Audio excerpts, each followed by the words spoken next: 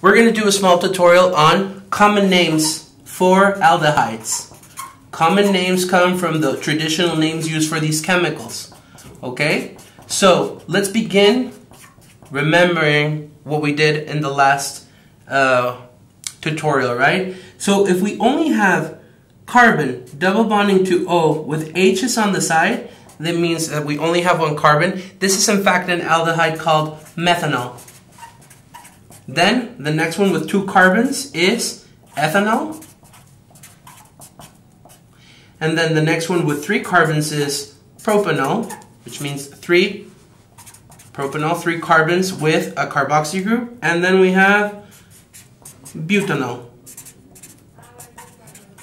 And this is a bit scrunchy, but I'm going to do it anyways. We have pentanol. These names are substituted. These are UPOC. I'm going to write it up here. For common names from, as I said, their original nomenclature. So the meth prefix is going to be substituted by the word form. And what are we going to add to make it an aldehyde? Formaldehyde. The F from number 2 is going to be substituted for acet. So this becomes acetaldehyde. The 3 prefix prop is substituted for propion aldehyde. The but prefix is substituted for butyr aldehyde.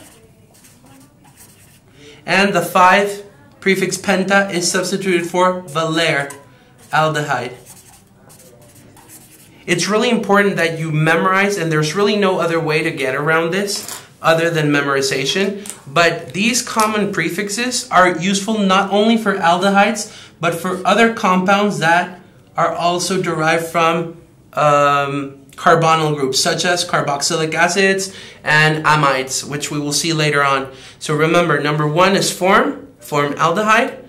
Acet is number 2. 3 is propion. Butyr is number 4. And valer is number 5 with the ending aldehyde. But these are synonyms. In UPOC we call it methanol, and in common names we call it formaldehyde. So these two represent the exact same molecule. It's just their traditional names versus their systematic international names.